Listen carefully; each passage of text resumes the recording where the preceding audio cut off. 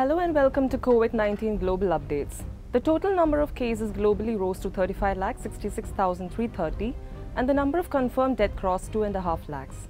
US President Donald Trump believes that US would come up with a vaccine for COVID-19 by the end of this year.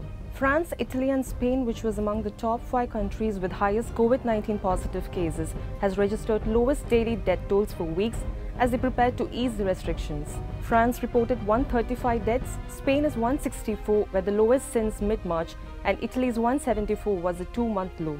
In Russia at the same time, the virus appears to be advancing with 10,000 new infections. And in India, new relaxation rules with private offices to open with 33% of its total staffs. Now the latest tally from major countries. 11,88,122 COVID-19 positive cases till now reported in USA, continuing its pace with no changes. Spain with 2,47,122 cases with relatively reduced cases with yesterday. 2,10,717 cases in Italy, and India has reported 42,533 confirmed cases. International Desk, Newyear News.